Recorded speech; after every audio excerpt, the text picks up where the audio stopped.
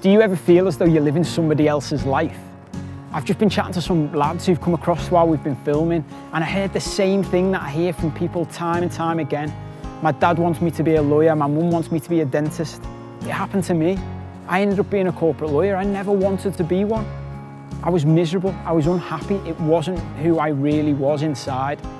Has that happened to you? Is the job that you do, is the thing that you go to every day of your life, is that what you really want to do? If you had complete free choice, if you could start again today, would you do the same thing? If not, change. There's only one way you can be happy in this world, and only one way you can make the people around you truly happy, and that's to be true to your real self. Be true to who you are inside. Figure out what it is you want to do on a daily basis and do that.